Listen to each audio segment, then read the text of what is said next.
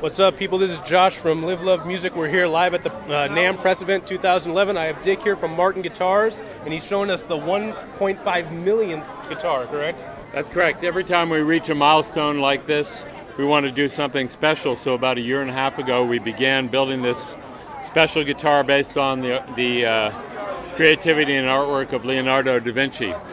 The unprecedented inlay, and each of these pieces is a separate piece of material chosen to match the painting.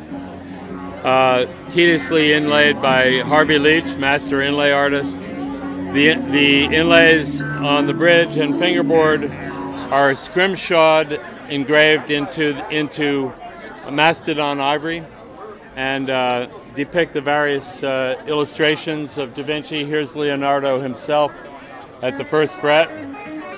And Bob Hergert did the engraving, and is one of the finest scrimshaw artists in the world.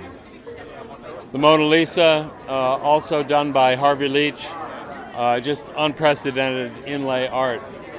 Each tuning machine button, about 25 hours of work in every button, done in gold and with incredible detail.